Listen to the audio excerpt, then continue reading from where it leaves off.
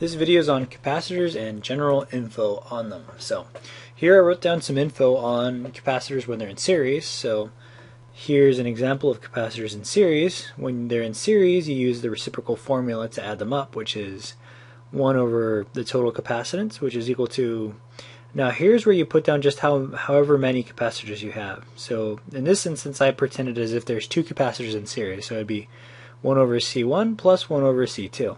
But if you have 3 capacitors, then you would just add another one here, which would be 1 over C3. Then you just add them.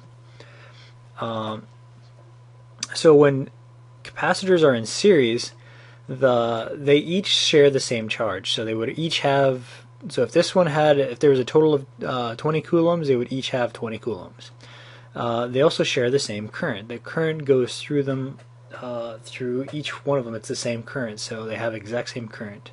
And when they're in series like this, the voltage and the capacitance are inversely proportional. So continuing on, if you have capacitors in parallel, these guys just share the same current, or share the same voltage. And when you add them, it's just the total capacitance is just equal to C1 plus C2. And if you would have a third capacitor, or a fourth, or a fifth, it's just C1 plus C2 plus C3 plus C4, however many capacitors you have that are in parallel. Now, the capacitance is actually equal to the voltage, or the charge, divided by the voltage. And charge is equal to the current multiplied by the time in seconds. So here I wrote down this circuit. It's got 3 capacitors in series. C1 is 100 farads, C2 is 200 farads, C3 is 300 farads.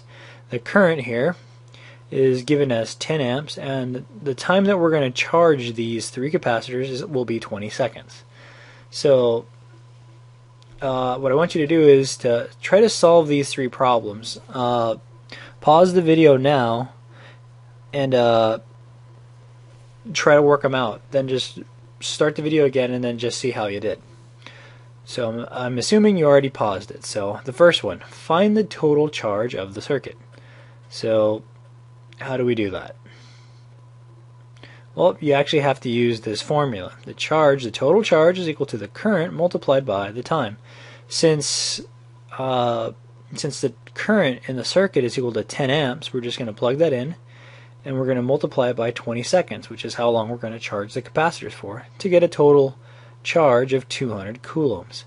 And that's how you do the first one. Now let's do the second one. In the second one, we want to determine which capacitor is going to have the greatest voltage. So remember that capacitors are inversely proportional, or the capacitance is inversely proportional to the voltage, which means that the greater the capacitance, the lower the voltage. So if you look at these 3, the capacitor that has the greatest capacitance is C3, which means that C3 will have the lowest voltage. C1, on the other hand, has the lowest capacitance. So C1 will have the greatest voltage, and C2 is just in the middle. So that's all we wrote here, that the voltage is inversely proportional to capacitance. So when you have a lot of voltage, the capacitance will be low. And on the other hand, if the capacitance is high, then the voltage will be low. So here I wrote C3 has the greatest capacitance and the lowest voltage. C1 has the lowest capacitance and the greatest voltage. So now let's go ahead and prove that. Here I just rewrote the information, so we're going to use this formula that the capacitance is equal to the charge divided by the voltage. And we're just going to rewrite this equation so we can solve for the voltage. So the voltage is just going to be equal to the charge divided by the capacitance.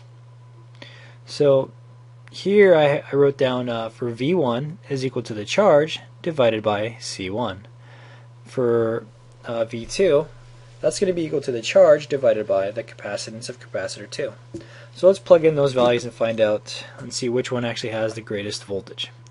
So the charge is equal to 20 coulombs. No, it's 200 coulombs. This is not farads, that should be coulombs. That's going to be divided by C1, which is 100 farads. So V1 has a voltage of 2 volts. Now let's see V2. So V2, the charge is 200 coulombs. So 200 coulombs divided by C2, which C2 is 200 farads. So that's going to have a voltage of 1. Now the last one, C3, so here this one has a charge of 200 coulombs divided by C3, which is 300 farads. So if we divide that out, you're going to get 2/3 of a volt, or 0.667, depending how far you want to carry it, volts. So as you can see, we were correct. That V1 actually has the greatest voltage, and C1 actually has the lowest capacitance. So I mean, you can see right here, C1 100 farads, but that capacitor, the voltage there, V1, has 2 volts. So I hope this video made sense, and I hope you liked it. So good luck in your classes, and if you did like it, just like it for me. Alright, thanks a lot. Bye.